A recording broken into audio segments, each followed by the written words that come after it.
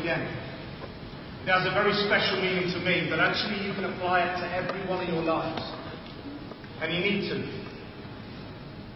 Last week I posted something on Facebook, and some of you will have read a letter that was sent to your parents last night. I'll discuss that in a little more detail later on.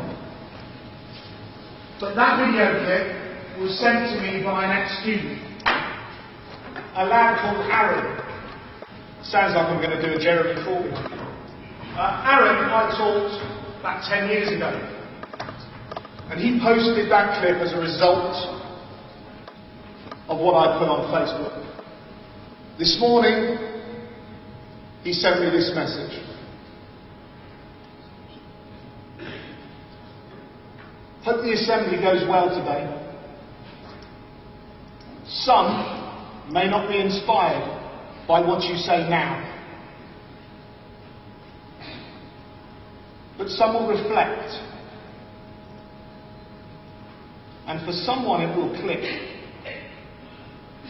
and when it clicks, it will change their life forever.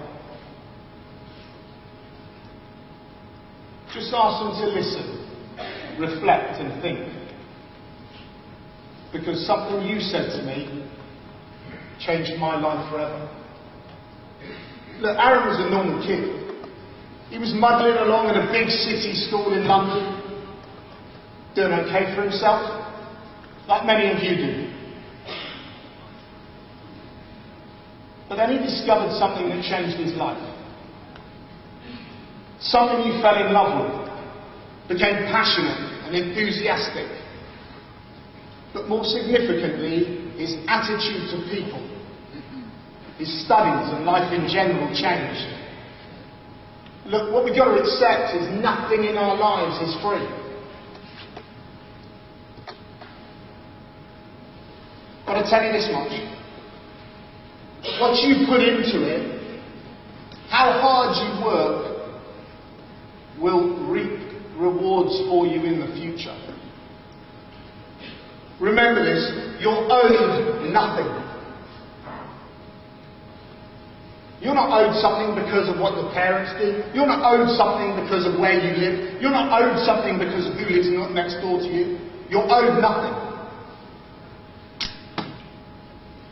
You have to make what you want out of life.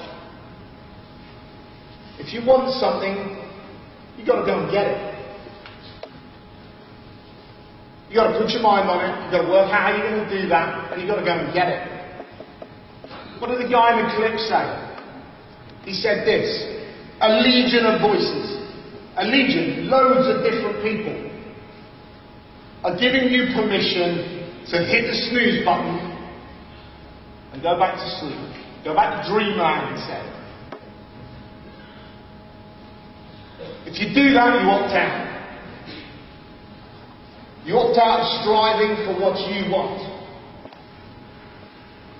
They went on to say this: for what is each day but a series of conflicts, arguments between the right way and the easy way. A series of conflicts between the right way or not doing the right thing and going the wrong way.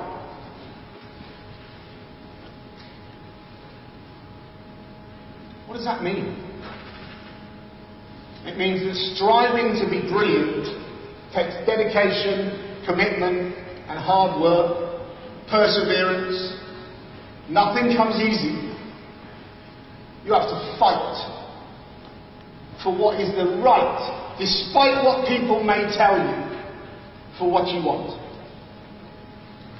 In the clip it says, make sure you've found something that you really want to achieve. Because the easy way out will always be there, ready to take you away. Ready for you to say, you know what, if I really want to go and achieve this, I've got to work really hard, but actually I could be doing this. If you set yourself targets, and they shouldn't just be academic targets, they should be personal, family orientated. And you work out how you're going to achieve them, and you use those people around you, your friends, your family, your teachers, your local minister, whoever it is, to help you on that pathway to make sure that you achieve what you want, your dream. However, again, referring back, it's really easy for those targets to simply be washed away. They might be washed away because of the person that sat next to you in class. They might be washed away because actually there's something brilliant on TV that you want to do when you should be doing something else. They might be washed away because you want to have a kick about in the park when you should be doing your homework or your revision. But if you're focused, you work out a way that you can do those at other times and achieve what you've got to achieve. Never be distracted from your job in hand. This is your job. You own it. Always things of the unexpected will come and try and knock you off your pathway. And you've all heard this expression. When you're knocked down, you've got to pick yourself up, you've got to dust yourself down, and you never ever lose sight of what you want to achieve, about how you can get it. Let me for 1 second take you into my mind, tell you about my dreams. Not those of my childhood, but those of the more recent past and present. Look, the people that I've talked to in the playground know this. I've always wanted to be a teacher. Rugby really got in the way. I always wanted to work with young people to do something that would allow them to better themselves. Well, that dream, that goal, that target brought me to this point. A point where I'm privileged enough to have my own school. To lead and manage a school that I can put my mark on, put my stamp on, so that you can dare to dream.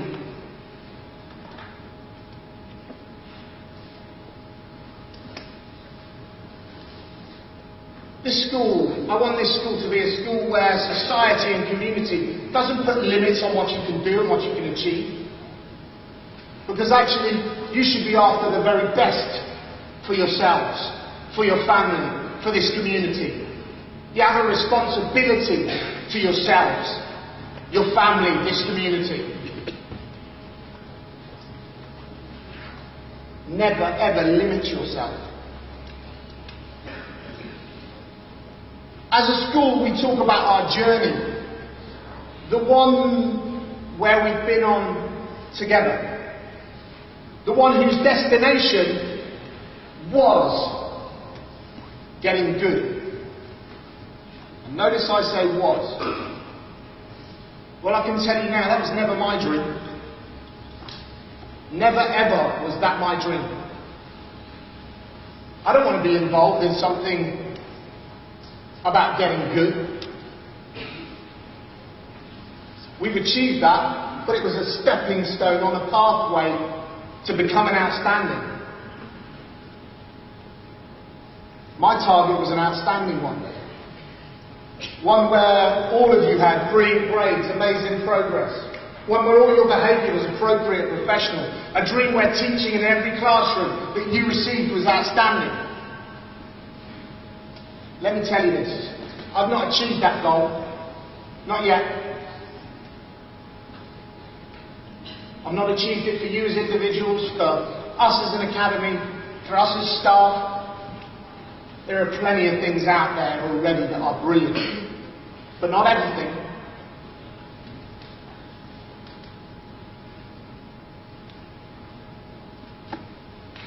There's been plenty of things on the way that have tried to stop me. Plenty of times when I could have chosen an easy route. But I don't, and I won't. I won't succumb to the fears in my mind, to the insecurities, to the doubts that I have about doing this for all of us. I won't do that.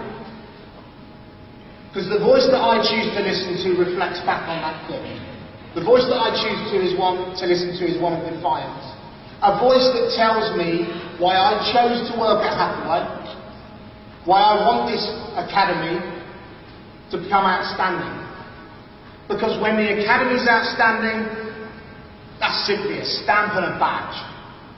What it actually means is that every teacher, every student is outstanding. And that's what matters. That's what's important.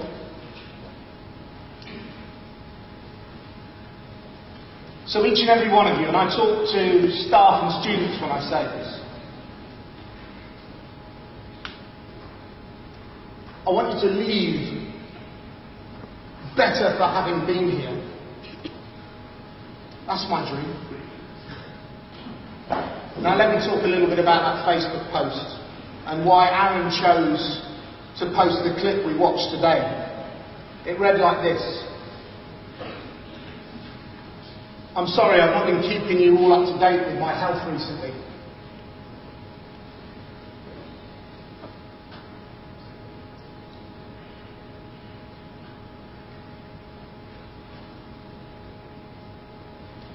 I've suffered a lot of trouble with my kidneys because the medication I took in the time I was off.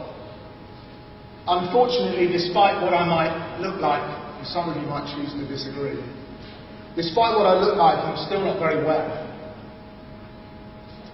I guess what I'm trying to tell you is something's come along that's trying to knock me down and stop me from achieving my dreams.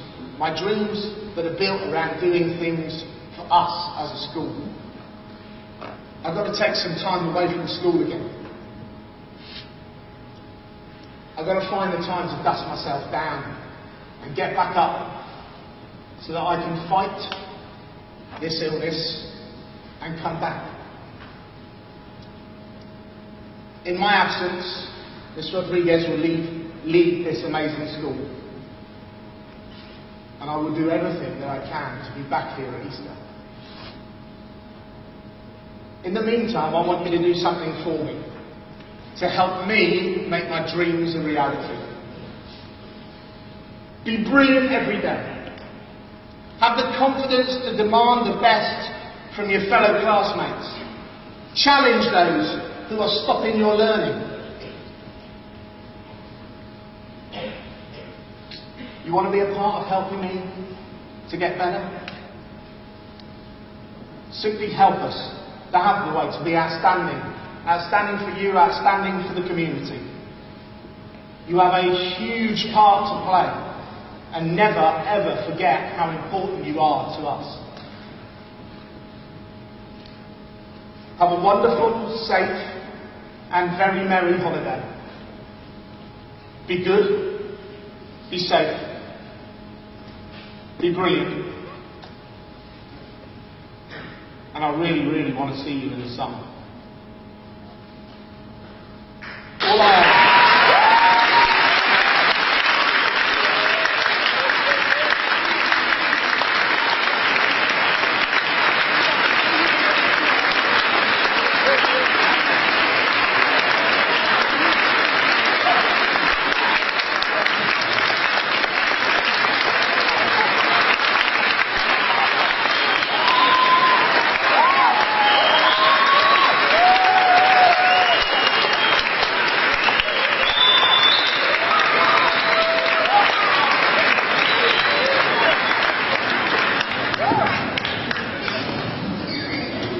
see me sing.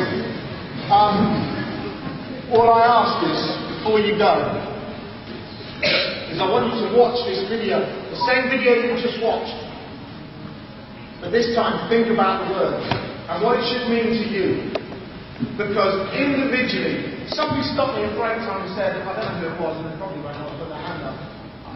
I can't help my classmates attend school. We're never going to win the attendance. Individually, you can make a difference. Collectively, who knows what we can achieve? Watch the video. Think about its content.